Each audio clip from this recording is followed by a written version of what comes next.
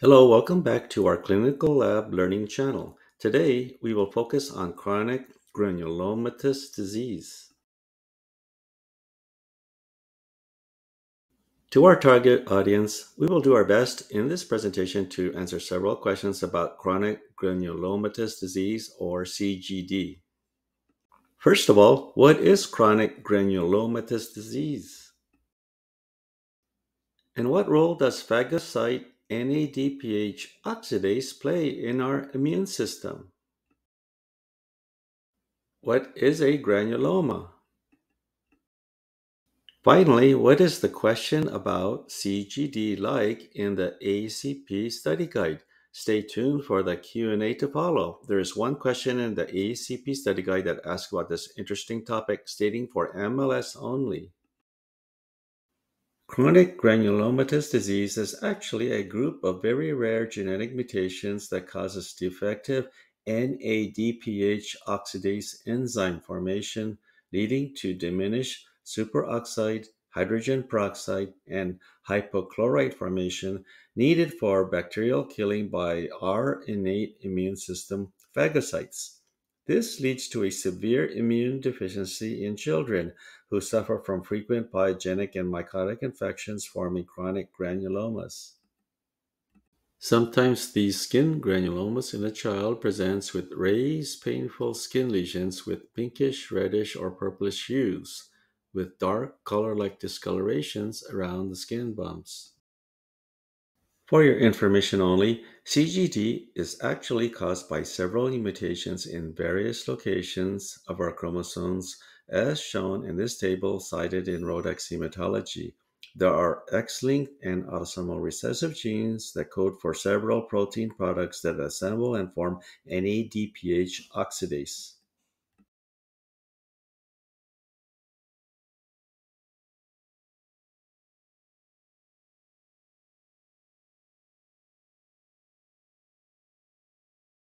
Holding NADPH oxidase for now, this might be a good time to quickly review phagocytosis. The major professional phagocytes include neutrophils and macrophages, which mature from monocytes.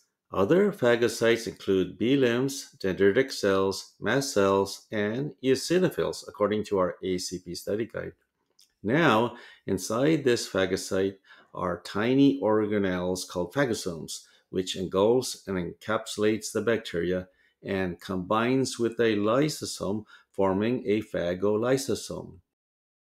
Embedded within the cellular membrane of the lysosome is one of the key enzymes needed for killing foreign microbes, which is called phagocytic NADPH oxidase.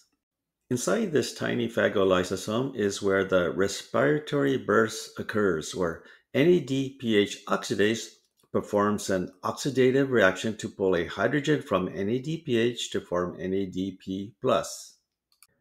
Now, NADP plus adds an electron to oxygen. This chemical reaction is called reduction, forming a very reactive oxygen species called superoxide, which is an oxygen with an added electron.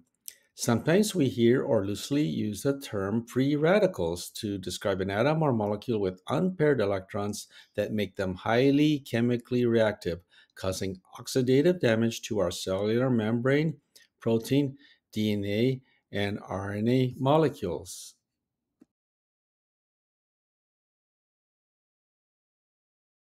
Next, we have superoxide dismutase enzyme, and this enzyme is linked to NADPH oxidase because it converts superoxide into hydrogen peroxide by adding two hydrogen atoms. Finally, myeloperoxidase enzyme in azurophilic granules of neutrophils and to a lesser extent in monocytes and macrophages combine a chloride anion to hydrogen peroxide, forming hypochlorite, which is similar to bleach, and it is another microbe killing chemical. Killing the microbe and releasing the remnants into the extracellular space by exocytosis. We are aware there is much more to our immune system in response to a foreign invader This simplified version is from the perspective of phagocytic NADPH oxidase and CGD. What do you think is the net effect if there are mutations in any of these genes? Well, there will be defective protein products and defective NADPH oxidase enzyme. If you predicted that there will be less superoxide, hydrogen peroxide, hypochlorite to kill the microbes, especially those that are catalase positive, then you are right. Even if there were a partial production of hydrogen peroxide by superoxide dismutase, catalase positive bacteria evolved a defense to produce catalase enzymes to neutralize hydrogen peroxide from phagocytes to harness water and oxygen.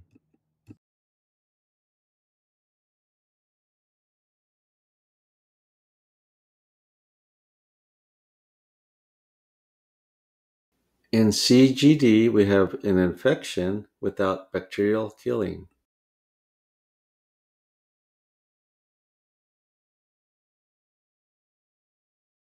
Neutrophils, the first responders, and then later the macrophages, try their best to phagocytize, but they are unable to kill the invading microbe. For our information, granulomas form when immune cells encircle and encapsulate the living pathogens to stop them from spreading, forming a granuloma with central necrosis. We see a aggregation of macrophages and other immune cells in response to inflammation surrounding the central necrosis with living microbes, an attempt to isolate the microbes and prevent them from spreading.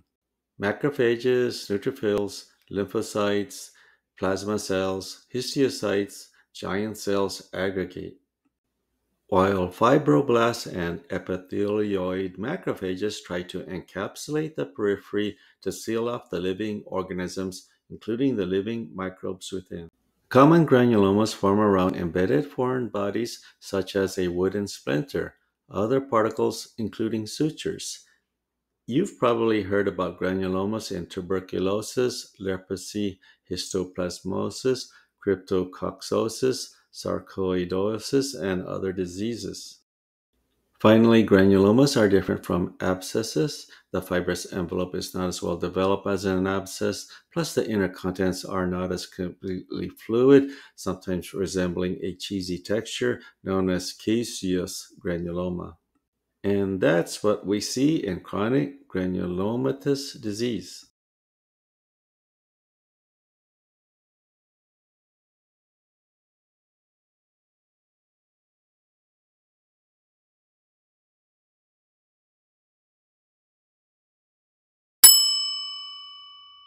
And now for some Q&A that is similar to the ACP Board Certification Study Guide.